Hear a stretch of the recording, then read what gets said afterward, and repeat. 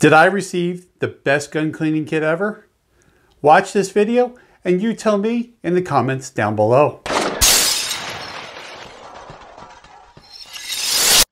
If you're like me, you've collected cleaning products, you've selected a rod, you've got your Jags, your brushes and stuff like that, and they're kind of all over the place. The one thing I like here is the Ultra Cleaning Kit from Tipton. I want to thank Tipton for sending this in for evaluation. I've been using the crap out of this thing, cleaning guns and getting ready for spring shooting.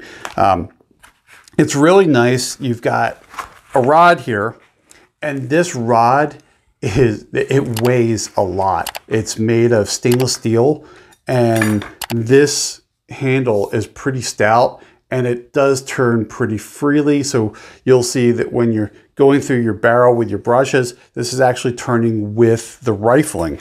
It's a great rod. It's actually my favorite rod now. I've retired a couple of rods. I've actually bent a few rods. I haven't been able to bend this thing. It's pretty amazing.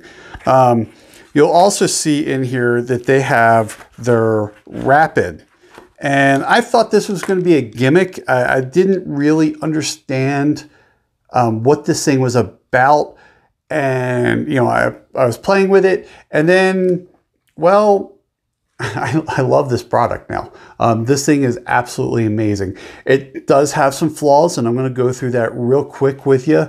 But let me show you how this works. So what happens is you take your patch and you put it in and close, and it holds your patch in place there. And sorry, I'm just watching the monitor off the screen here so I can see what you're seeing.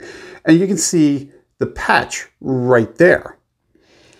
So what happens is you take these pipettes that they send and you just kind of suck up some of your solvent, and you just wet your patch here. And then what will happen is, and I'm not going to put the rod completely together.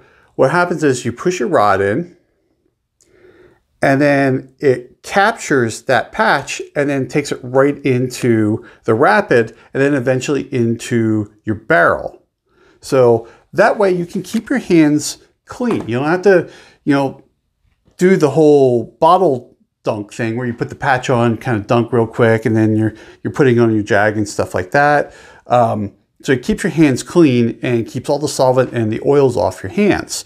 So it's really nice. And what happens is if you have a bolt action, this is like, well, the actual handle of your bolt, and you can kind of click it into your bolt. Now, if you have an AR, they give you an AR adapter here, and let me grab that. So you can see here, here's the AR adapter. You put it in.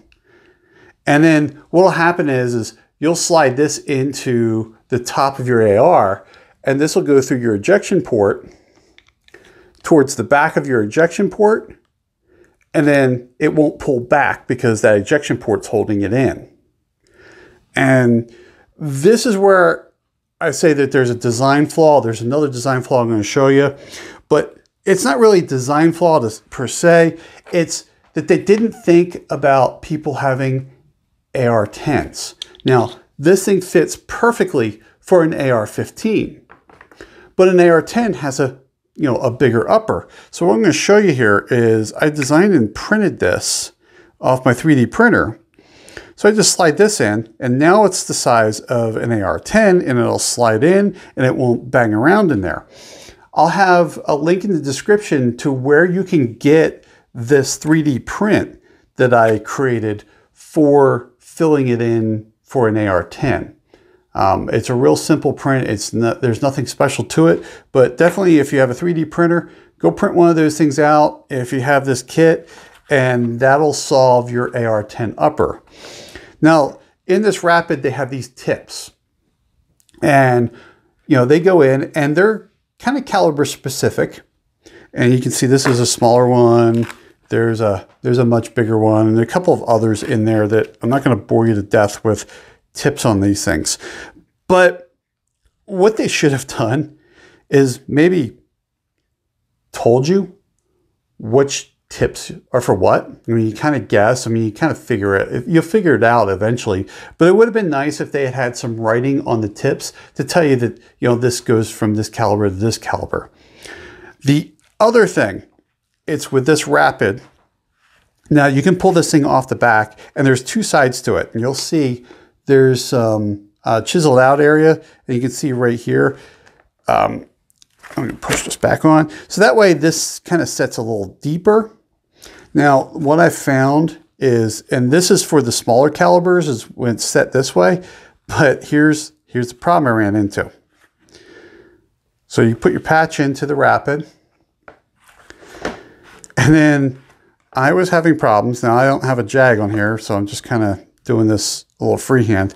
But you can see it's pushing in, and it's tight. And then right there, I actually pushed right through my patch. So this is kind of a problem for me because I kept on going through patches. But what I did is I just set it for the larger caliber. I flipped it back around. I put a patch in here. It's kind of hard doing this freehand, but so I put the patch in there, and you'll see it kind of tightens up, but there it is. The patch went free. So I always just have it set for the larger calibers. That's something, I don't know how many people are having this problem, or if it's a problem because I'm using cotton patches. I always use cotton patches. I don't use synthetic. Maybe that's not a problem with synthetics. I'll have to get some synthetic patches to give that a try and see how it goes. But yeah, other than that, it's pretty cool. Now let's go back to this case now that I've got everything kind of torn apart. Let me put some things back together. So there's my rod, and there's my extensions, and here's my Rapid right here. Now, the one thing with the Rapid is that you can see, I'll go there, there's a longer tube right here. So you can see that's much longer. So that way, if you have a longer action, you can use the longer tube to use your Rapid instead of having to go freehand into that. And what I really like about the Rapid is it also centers your, your rod. So that way, when you're pushing through, you're not banging away on things as you go. You're going right into that barrel. In here, we have some brushes here. These are some nylon brushes, which are really good, especially these ones for your ARs, because they kind of go out, so you can kind of clean that chamber there where the lugs engage. And let's see here. That's the south side of the kit. North side of the kit, we have our jags and our brushes. And then this is also where these pipettes sit, and just friction holds them in, and I have no problems with them staying in the case. So in here you have your brushes and jags, and you go from 17 all the way out to 45. Now, the problem with this kit is that being ultra, I think it would do everything. You can't use your 17s or your 20s because your rod is only for your larger calibers right here. Starting at your 22s, your 20s, you can see it just fits in, and even then, it's never gonna fit down your barrel. So to be truly an ultra, they should have sent you with another rod. That way you can use those smaller calibers. Now, one thing it took me forever to realize, but it was annoying me so much, is they go from 17 to 45. So why is it not like 17 to 45 or 45 to 17? You can see they're directly opposite. So I was always reaching for, I'm used to grabbing one here. So I would have thought that I would have grabbed it here. No, it's wrong. It's backwards. Totally drove me nuts. And then I realized something.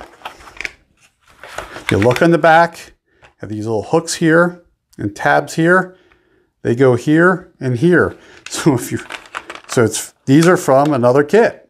They just kind of put them together. And then what happens is you can stack them. I'm not going to stack them because they get to be really hard to pull apart. But that way they're stacked. And then what happens is they go small to large, all the same way. So that way, if this thing's sitting here and you have it open, you're always going that way. So that was annoying at first until I realized that, but then I figured it out and that took care of that. Another annoying thing, and you're gonna see it right here, snap features that secure the jags may be tight on initial use. Initial use is, well, it's more like almost every use. These things are hard to get out. I mean, they're in there, which is good. It's not a bad thing, but it took me a while to figure out, hey, you know, rather than keep bruising my fingers up, I just thread my rod in here a little bit and then I pop them out that way. And that makes it a lot easier to get these in and out of this case. Now, with the rod here, I know I'm going back down to the south side. There's one more thing on the north side I got to do, is you have these two rods. So which one do you use where? And what happens is, let me see if this will focus, you'll see this little ring right here. That's what goes into the barrel.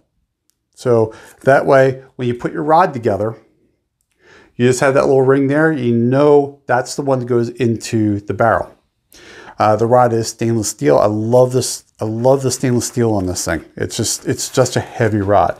And then the last thing in the north side of the case here is you have some nylon and brass brushes, plus some plastic picks here. So that way you can clean some of the crevices in the gun. It's really good that they're plastic, so that way you don't go in and damage the inside of your gun by scratching it and then eventually having rust. But that is the Ultra Cleaning Kit. I love this kit. I've been using it a lot.